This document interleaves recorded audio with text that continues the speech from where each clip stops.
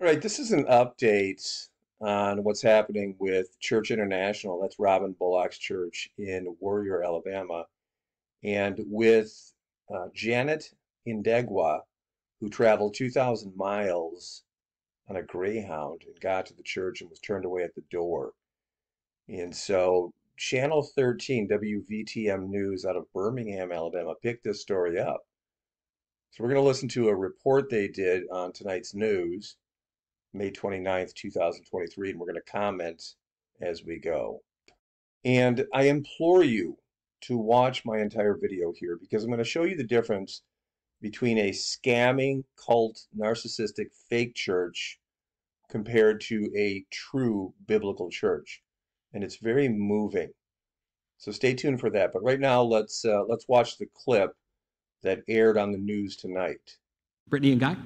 Jason, thank you. The warrior community is taking the phrase, love thy neighbor, to another level. A California woman recently trekked to the city after she believes Church International leaders there led her to move there. But when she got to the door, things didn't go as expected. WVTM 13's Magdala Lusant has her story. 82-year-old Janet Degwa seems to be in good spirits, despite living in an unfamiliar territory for over a week. Clinging to Jesus, grateful that I can, and enjoying every minute of it. Degwa, a retired social worker from California, says she felt led to move to Warrior after she says she heard Church International's pastor say so. She's been following the ministry for a few months. The invitation that was given on YouTube was essentially this. He was saying, if you find that you have a kindred spirit with what I'm sharing with you and with what I do, what I say, come. She took a 3-day bus trip to Warrior, and when she arrived on May 21st, she says she was met with hesitancy by a church staff member. If they make a call like that, I'm just assuming all the staffing would know. So I was at a loss to figure out what was going on. But I wasn't going to press her. It was like, had I gone there penniless, that might have been a different story. People in Warrior have quickly learned of Degwa's story. She's currently staying with a couple while others help her find a permanent home. I've grown to love this little place in the little time that I've been here. The people are so nice. Grateful of the neighborly love, she's learning why she was truly called to the city. Things may not could have turned differently, but I never got a chance to enter that door, and that may have been a good thing. My prayer is that your city will not be altered in any way, because it's a beautiful place. And like I said, what I saw there is to be treasured. We've reached out to church leaders at Church International for an interview and statement and haven't heard back. In Warrior, I'm Magdala Lusant, WVTM 13.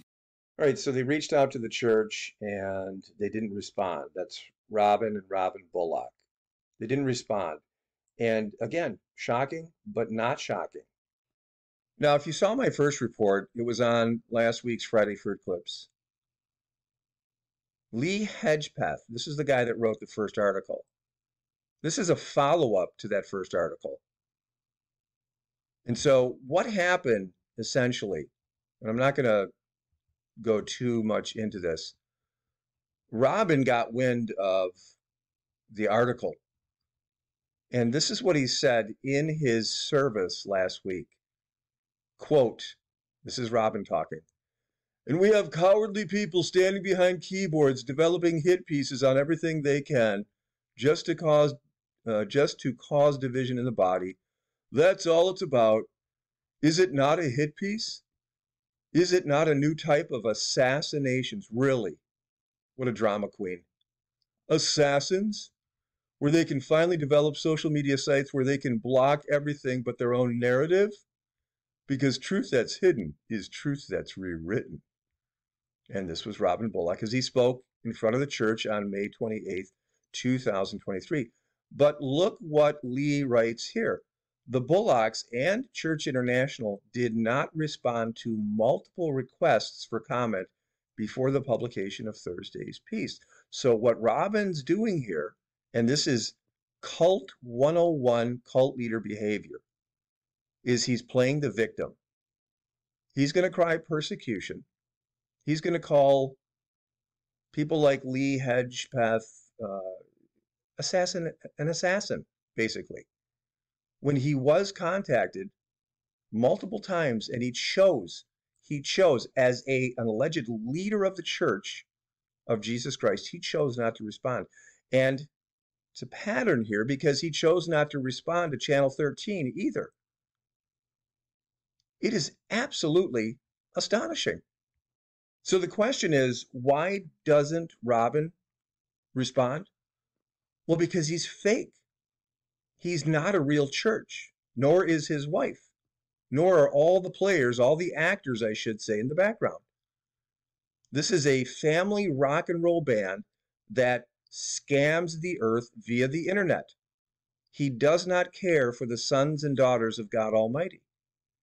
What he cares about is putting on a good show, making sure that his leather looks crisp and clean, that he's got his wizard staff and his hair scrunchy, and he puts on the show. This is what the Bible calls a hireling. Now, I would tell you, because I am ranting here a little bit. There are people out there that care about the gospel of Jesus Christ. Robin Bullock is not one of them. I can't imagine if I had a church where anyone, much less an 82-year-old woman who traveled 2,000 miles in a Greyhound bus, showed up and this type of situation developed. I can't imagine not dropping everything that I was doing to run to any news organization that reported this, or anyone that would even tell me of this, to quickly remedy the situation and help this person, Janet Ndegwa, any way that I could. For crying out loud, this is what the church exists for. And this man refuses to be a man and to take care of this. It is unbelievable. And I pray that more people would get a hold of this and expose this, because this is a travesty.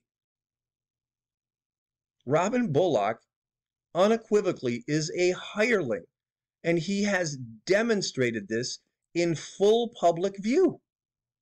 And he doesn't care. If you want to see the coldest of the coldest hearts, you're looking at him right here.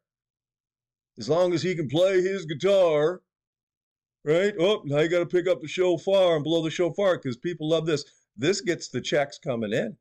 This gets the MasterCards and the Visa cards going. Yeah, unbelievable. So there's my rant. Now, what I'm going to show you is a contrast, and you're going to hear something incredible here. A real church. Watch this clip that I'm going to play for you right now. So from time to time, our church will have people just wander up and spend the night right here on these benches at our front door. And we are 100% good with that. I have to admit that when we made these benches, that's not exactly what we had in mind. But God's never about what we had in mind, and I sure am glad. Now, when this stuff does happen, our security cameras pick it up, and we always leave them alone until the sun comes up. And once the sun comes up, one of us, and sometimes a few of us, will get together and make sure they're all right. We make sure they're fed and their basic needs are taken care of. Now, the most recent one happened this week, and several of the guys actually joined us. We had breakfast together, and we sat around and talked about life for well over an hour. I'm so thankful to be surrounded by people that are more interested in being the church than having church. You see, this guy, he's someone's son, but more importantly, he is a child of God. And if that were my son, I would hope that someone was showing compassion. See, because our job is not to judge and condemn him. Our job is to embrace him, love him, and help provide for him. But it's really got me to thinking this week. Anything we do inside this building is pointless if we don't live it outside this building. It doesn't matter how wonderful the songs that we sing in here are if we don't sing that song out here as well. It doesn't matter how good the sermon in here is if the sermon out here that we preach is the exact opposite. If we're known more by what happens inside these walls than what we do outside of them, then that's a problem. I think we're going to build more benches that are inside and cushioned with a shower so we can love on more people.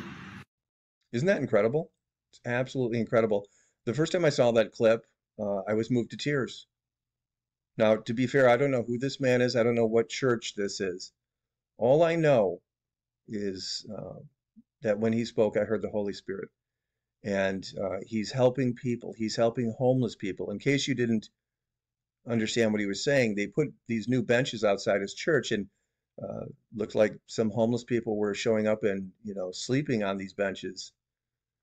And he took them in and he helps people and he feeds people, makes sure that they have what they need because, as he said, they're sons of God, they're daughters of God. And this is what a church is supposed to do, not what Robin Bullock has done. What an absolute tragedy. What a travesty when it comes to Robin Bullock. And the funny thing here is Robin Bullock behaves the same way as all the corrupt politicians in Washington, D.C. behave. This is what Robin spends the majority of his time railing against, and he actually behaves worse because he's doing it in the name of Jesus Christ. In other words, he makes his living lying in the name of Jesus Christ. Who do you think is going to be in more trouble on Judgment Day? I shudder, as I said before, I tremble and shudder for Robin Bullock for what he's doing. Just terrible. Forgive me, this is my rant. I'm ranting a little bit. Certainly pray for Robin Bullock. I do pray for him that he would come to the truth of Jesus Christ and put away his rock star, idol, fake church and come to the truth of Jesus Christ.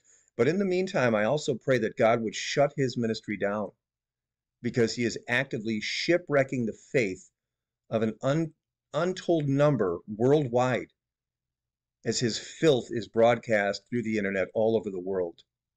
He's shipwrecking faith.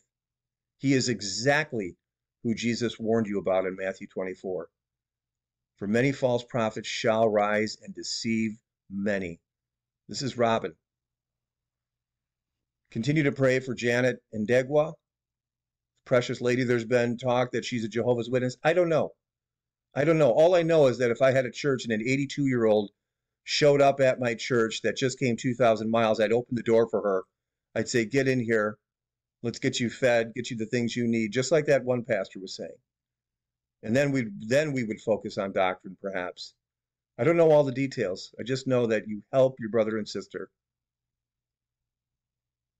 But pray for her and pray for the brave citizens of Warrior, Alabama, who have to endure this nutcase, Robin Bullock. So I guess I'll end my rant there. For those of you that love Jesus Christ in truth and sincerity, God bless you.